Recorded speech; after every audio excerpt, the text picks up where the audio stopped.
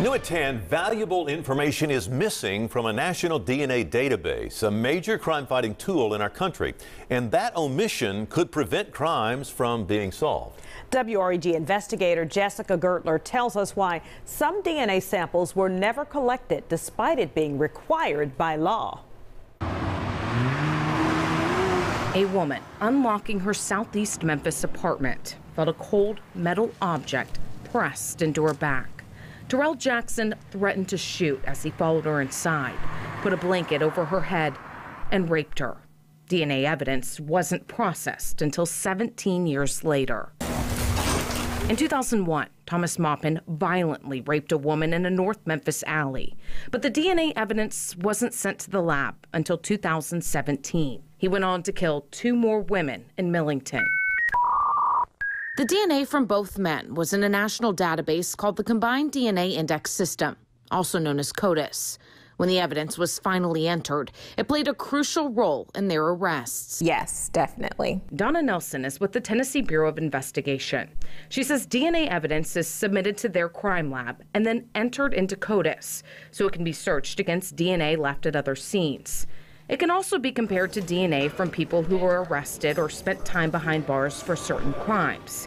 It can rule out suspects and quickly generate matches, like it did with Jackson and Maupin. So the more samples you have in the database, the more crimes you can solve. Tennessee law requires those convicted of felonies and sex crime misdemeanors and those arrested for violent crimes to submit their DNA so it can be uploaded into CODIS. But WREG investigators found out the law hasn't been followed for years.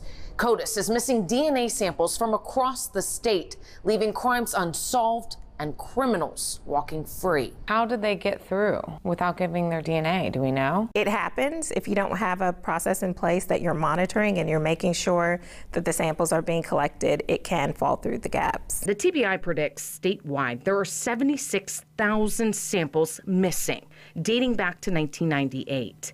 A discovery Nelson says Memphis police brought to their attention. In the fall of 2019, the Memphis Police Department went to a national conference and spoke to the sheriff's office from Cuyahoga County, Ohio. They found out how 15,000 offenders there somehow never gave their DNA. Once we returned, we briefed our command staff, let them know that we would be looking into it. MPD's Sex Crimes Unit Major Michael Rosario assigned a team to take on the daunting task. We requested felony conviction information from the courts in Shelby County, and we got a sample of about 30,000 individuals. As they started sifting through, they discovered missing DNA samples and a serious system failure. The way it worked, the Tennessee Department of Corrections swabbed for DNA when the inmate began a sentence or started probation or parole.